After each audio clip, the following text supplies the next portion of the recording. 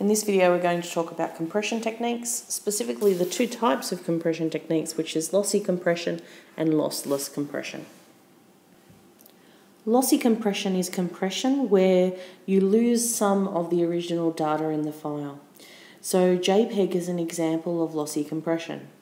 The way that JPEG work, it actually averages out colours within it. So if you have a look at this image here, what you'll find is if you just focus in on this area here, there's really some nice patterns happening in the picture. Whereas if you have a look here, what's happened is the colours in the pixels, there's really only two colours there. It's a dark grey and a light grey. So what happens is it actually averages out those colours, so you get a little bit of a loss in quality. But the most important thing obviously is that you lose a lot of file size when you go from a raw file to JPEG.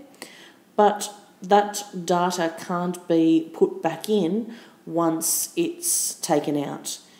So what happens with lossy compression is sometimes you get something called compression artifacts, particularly if you save a file as a JPEG, and then in Photoshop, for example, you can save the level of compression, and the higher level of quality means that the more compressed it is, and the lower level of quality means the more compressed it is.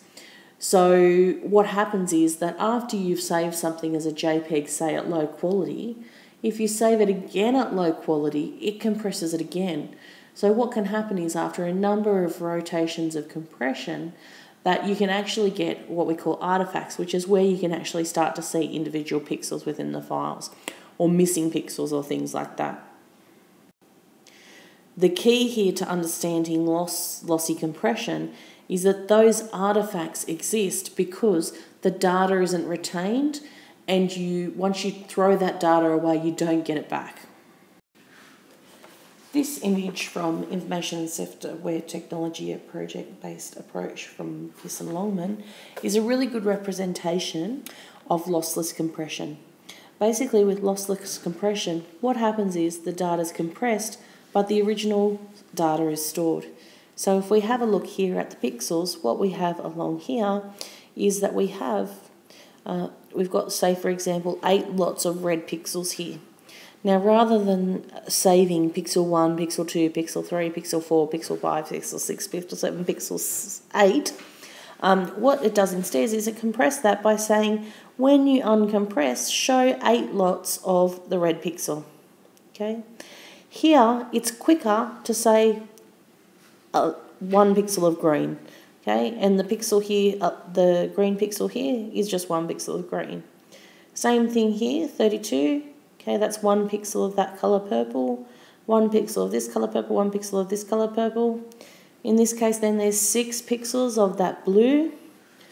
Again, it's quicker to say 1 pixel of 96 and 1 pixel of 96 than to say 2 pixels of 96, because you're still representing that in 2 pieces of data.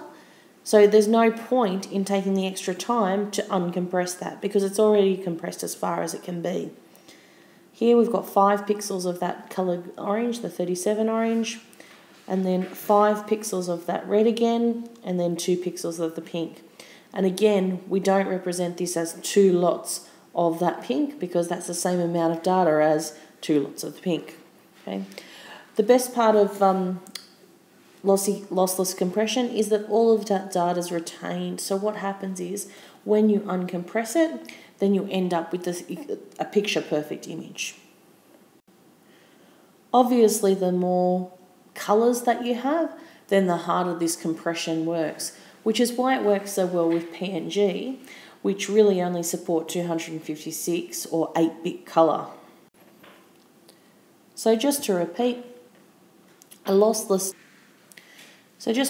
that, lossless data is data where it's compressed, but then when you uncompress it, then it comes back to its regular form. Another example of this outside of the multimedia industry would be using something like a zip file, where you come back and have the same file structure again. Zip's not really a great example though, because it's not really a multimedia file. It's sort of more just like a generic file compression. When we talk about compression in multimedia, we're really talking about the type of compression that comes from file types and codecs.